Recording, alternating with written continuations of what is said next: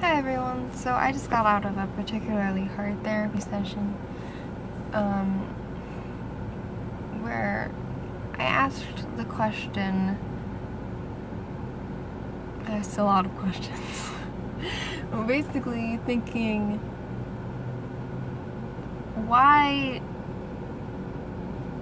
do I still think that I'm a bad person for having thoughts that I've already thought about a million times and thought, well, it doesn't make sense for me to think I'm a bad person for having bad thoughts, and for the most of these thoughts, it doesn't make sense to call them bad thoughts because thoughts are just thoughts and thoughts are meaningless.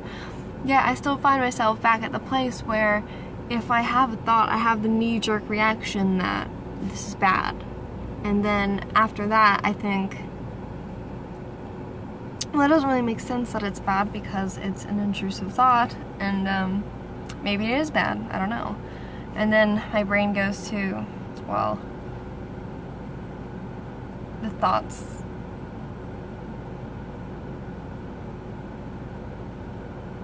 What if it's bad because XYZ, basically?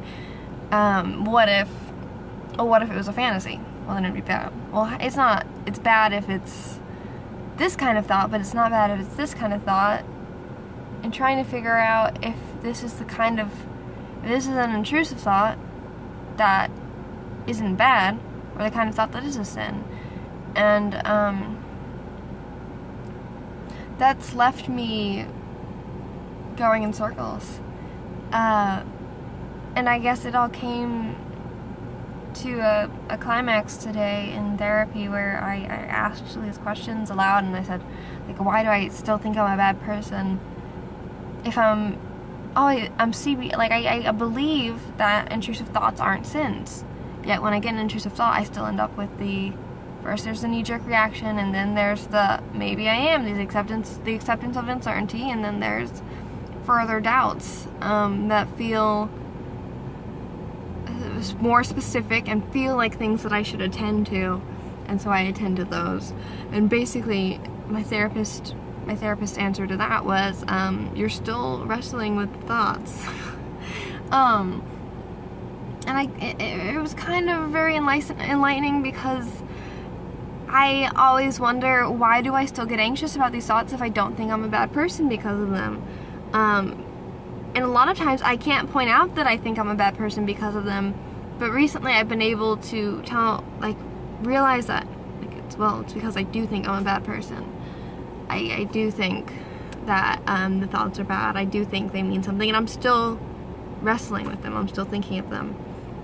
I'm still trying to figure out what they mean, and that's very evident by the other questions that I've been asking. Another hot topic around the internet has been having opposite sex friendships when you're in a marriage. And of course my obsessions mostly are triggered by people who are married. And I've always had the opinion, this never really bothered my OCD until the other night.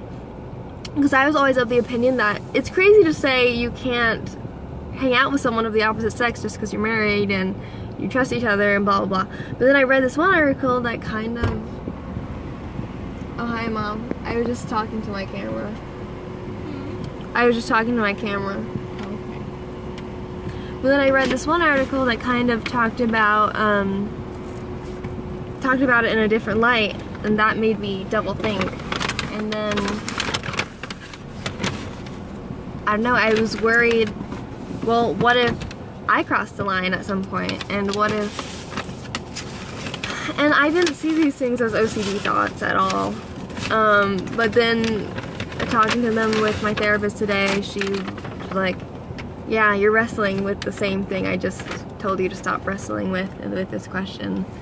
And I was really upset about that, and I kept looking for certainty and asking more questions, but it really kind of was funny to me in a very not funny way, because I get people asking me a lot of questions where they start out with an initial question, and I'm like, well, yeah, I'll answer.